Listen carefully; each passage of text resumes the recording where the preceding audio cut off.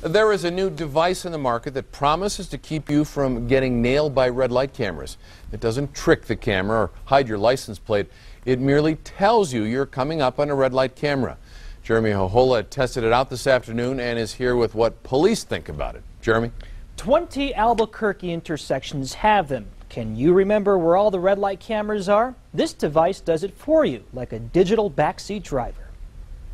Every time a red light camera flashes in Albuquerque, the government rakes in at least $69. More if you're caught speeding, too. And that's the sound of your savior from the infamous red light cams. At least that's how it's being pitched to us this afternoon. So it's been available about 6 months or so. As we drive through the city's red light camera zones with Peter Zeisman of Phantom Alert. We're not saying, break the law. We're not trying to alter your car or your plate or any way. We're just using something that's a really nice high-tech piece of safety. It's a common GPS navigation machine, but its brain is loaded with Phantom Alert software that keeps track of every red light camera in Albuquerque and in the rest of the world.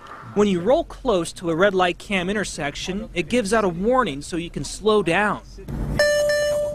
So there it goes. Right. Alert red light cameras. So you can set your device to warn you 2 blocks, 3 blocks, a half a mile, or 10 miles if you want to. It was accurate when we rolled up and down Montgomery, Albuquerque's red light camera hot zone. This is Montgomery and San Mateo.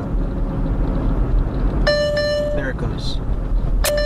Police say they don't mind it at all. So if this is alerting the driver that there is a camera up ahead and it actually gets the driver to slow down, be aware of the speed limit in that area, and then also be aware of not to run that red light at that intersection, that's a great idea. The database of red light cameras is based on driver input. It can also warn you about speed traps. The cost of the download is about $10 and claims to work with common GPS devices. Back to you, Nicole. Thanks, Jeremy.